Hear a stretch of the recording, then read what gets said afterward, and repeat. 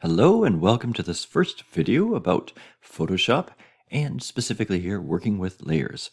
The big idea that we're trying to get across here is that we want to be able to make edits in a non-destructive manner. So that means that the original image is preserved and basically any adjustments that we do are kind of layered on top. But at the bottom, it's still our original image. So what we're going to try to do here is just try to fix up a few pictures and just do it the most simplest way possible using Photoshop. Now, of course, you could use a number of different programs to do some editing of images, but we're going to stick with Photoshop here. For this purpose, like I said, it's probably a bit of an overkill, but we can simply use, as it says here, the adjustment, image, and then auto tone. And there's three adjustments that we can try, basically auto color, auto contrast, and auto tone. And then you can sort of take a look at and figure out which one you think looks best. So to practice this, I'm going to grab this image and you can simply right click on it and copy it. And so we'll take that into Photoshop. Now when you've copied a file like that, so that image, it will automatically adjust to the right size. So I'm going to click on New File here. And what you'll notice is that the clipboard has adjusted to that size of that image. So it's a pretty good quality image there. I'm just going to create it from that clipboard, leave all the other settings there. And if I press Control V, hopefully that image appears. And so we've got these lovely flowers. Now what we want to do, let's just come over here for a second. And this is kind of getting in the way. I think we're okay. I'm just going to pull that one out of there and you can just drag that down and then get rid of that background. Now I'm going to create a new layer on top, and I'll see if I need to do that. It might do this already.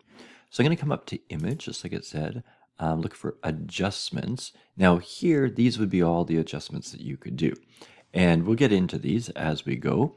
But what we're going to try here at the start is just the Auto Tone, Auto Contrast, and Auto Color. Let's just go one by one. We'll start with Auto Tone there. And so, of course, it says that is not liked because we're not in that layer. So I'm going to click on this one.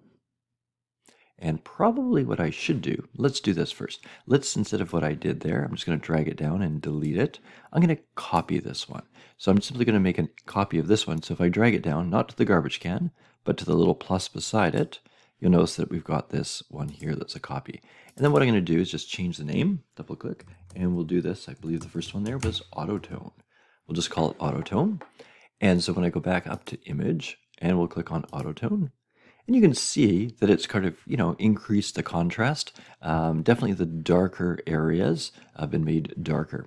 And what's nice about this is if I got this as a separate layer, all I have to do is go back and forth and I can kind of see what's gone on. Like I said, probably an improvement. This has a bit of a warmer, sort of almost like a sepia tone to it. But this is definitely a little bit crisper and probably better if we can make that judgment. Let's try this again, but with the next one. So the next one there, let's just try to get those in order. We're going to do auto contrast and auto color. So auto contrast, let's duplicate this layer again. So we're going to go down to the plus. Let's rename this auto contrast. And while we're at it, we might as well duplicate it again. And call this one Auto Color. I'm just going to turn off Auto Color for the moment and focus on Auto Contrast. Notice here, you know which layer you're in by the highlight that's there. So when you click on it, you're in that layer. I've turned off the eyes so that we can't see these ones at the moment. So really, we're just looking at the Auto Contrast layer at the moment because it's completely covering layer 1, which is our original, although at the moment, if I turn that on and off, they're interchangeable. But let's apply that auto contrast there. So image, auto contrast, and there we go. So maybe better.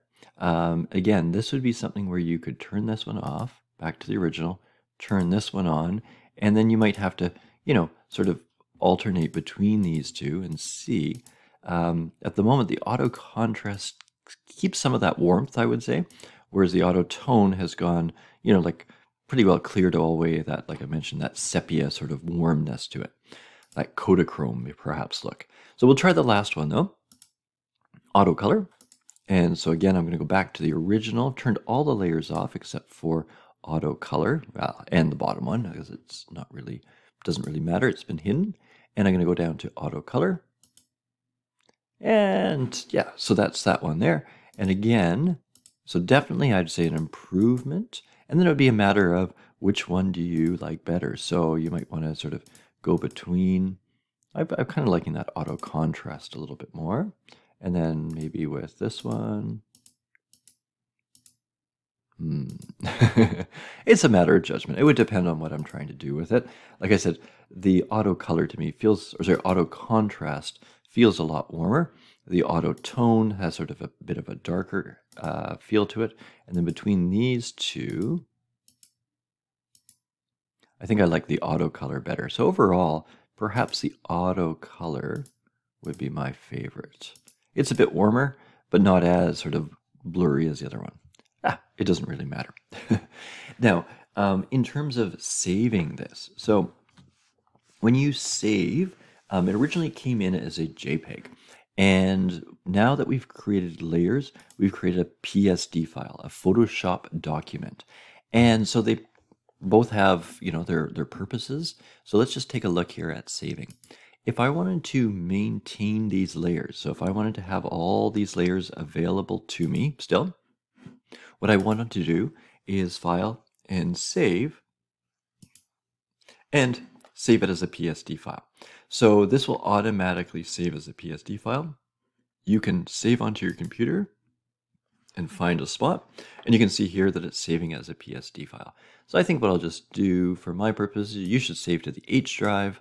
I'm just going to go into my desktop. I'm going to create a new folder just with comp Sense photos, just to try to keep things a little bit clean. And then we could try, I'm just going to call this Unit 1. Lesson 1 maybe. Up to you. Lesson 1. Sample. Okay, so there, now it's saved as a Photoshop, and I just say OK. And that way, if I want to come back, edit the layers, I can. I haven't lost anything. If we want to export it, so keep it available for a different computer, then what we would do is come under Export here. And so you can export as a PNG, you can click on Export As. Export As will give you the options. So up here, Format, JPEG, PNG, and a GIF or GIF. Basically, the difference between these two, one will preserve transparency, which is your PNG, and a JPEG won't have transparency. So anything that's sort of white, like you want the background to be see-through, it will just become white, whereas the PNG will actually preserve it. So very good for logos, or if you've cut something out and you want sort of a different background in there, the PNG would be preferable over the JPEG. GIFs or GIFs are a bit of a more of a reduced, compressed thing, and also you can do sort of simple videos for it, but we'll leave that there. Otherwise, I'd probably leave everything as it is. So I'll save it as a JPEG, export, and again, if I wanted to go back, whoops, sorry, my old car there, you can see. So going back to my desktop and then finding that file, what did I say, Computer Essentials, there it is. And, it would save it as a JPEG there, okay? And you can save that. So go save. And once that's done, there we go. Now I'll just sort of show you the difference here. So if I open up that file as well, desktop, and all my stuff here, Computer Essentials photos. Let's see, details. I want to go to view my details. Why can't I see that? Oh, view, sorry, there we go. So we want to do it by details here. What I'm just going to show you is the size difference. So the JPEG, because it's all been compressed, the layers have been lost, you can see it's down to 567 kilobytes, so half a megabyte really. This here is about almost 33 megabytes. So what's that? About 60 times larger, much bigger. But like I said, depending on your purpose, this might be what you want. Right. So that's all really this lesson is about. You can, like I said, try those. You can practice on this one, see what would work better. I've talked about sort of saving here and a little bit more information. And then finally, there are a bunch of shortcuts here that you could take a look at. Obviously, we haven't talked about all these different things, and you'll sort of see them as you go. I could just briefly mention that what I find most useful, up and down with the scroll wheel will obviously move this image up or down. The more important one perhaps is holding the Alt key down. That will zoom in and zoom out. So wherever your mouse is, it will zoom in or zoom out on the point. I find that very useful for navigating around. You can also hold the Control key and the scroll wheel, and that will pan the image left or right. Of course, you can do that down here as well, but it's kind of like an extra movement to come down here. And same thing up and down. There is the movement, obviously, with this bar here. All right, I think we'll end this video here, and hopefully that gives you a good idea of how to apply auto tone, auto color, auto contrast, the concept of layers, the ability to turn those layers on or off, and how to save the images.